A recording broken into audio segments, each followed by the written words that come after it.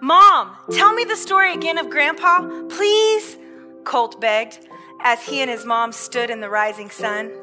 Laughing, Mom replied, Grandpa was the donkey of a man named Joseph, and there was a journey that he got to take. Now, Grandpa didn't know what was going on. All he knew was the woman that sat upon his back was going to have a baby. He did his best to be steady with her as they made their journey. His master Joseph led the way. There were many places that they tried to stay, but they ended up all staying together in the stable. You mean the humans stayed with Grandpa? Colt asked. They sure did, son.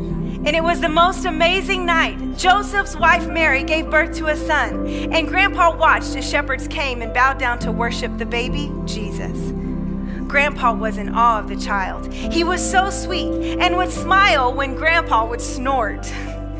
And that was Jesus, right, Mom? Colt asked. Yes, son. Grandpa was the one that carried Jesus, Mom replied. Wow, I wish I could do something awesome like that. No one has ever ridden me. I never get picked to go on the journeys or take the master to the market, Colt said, upset.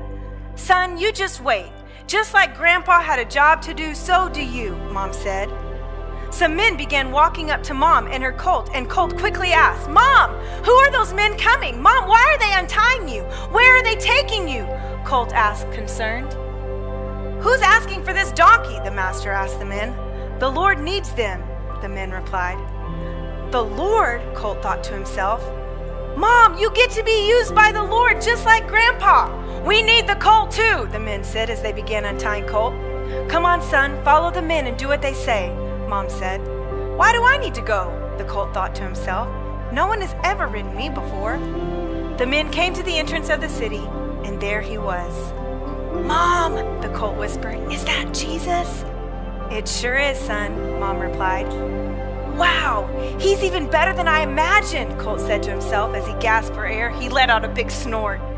Jesus turned his head and walked over to Colt and pet him on the head and said, laughing, Well, excuse you, buddy. That snort sure sounds familiar. Do you think he remembers? Colt thought to himself as he remembered how baby Jesus would laugh when his grandpa would snort. They began throwing fancy robes onto Colt's back, and the men and the colt and the mother, Jesus got onto Colt's back. Colt felt as though his knees began to lock. I'm carrying Jesus. What do I do? I've never been ridden before, Colt thought to himself. Jesus leaned over to Colt's ear as if he heard his concern and pet the side of Colt's face and said, Come on, buddy, you've got this. Colt began to step and walked into the crowd of people cheering. Those in front began throwing their robes on the ground, and the crowd was waving palm branches. Colt made sure every step was steady. After all, he was carrying Jesus. They made it to the end of the street, and the men that untied the donkey and her colt in the beginning began walking them back to their stables and master. Mom, did you see that? Colt asked. I sure did, son, Mom replied. I carried Jesus, Colt said with excitement. You sure did, and you did a great job, Mom said as they made their way back into the stables. Colt kept replaying every step in his mind for the next week, and then another crowd began to form.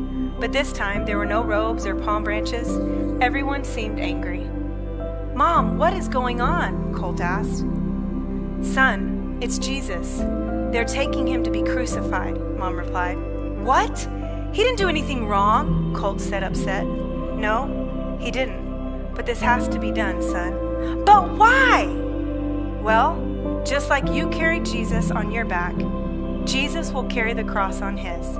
He will die and pay the price for sin. Could I help him carry it, Mom? Colt asked, starting to head into the crowd. No, son.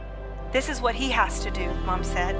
Just like Granddad did his part, you did your part, and now Jesus is doing his. Wow, Mom. I pray these people realize how important his part is, Colt said. Me too, son. Me too.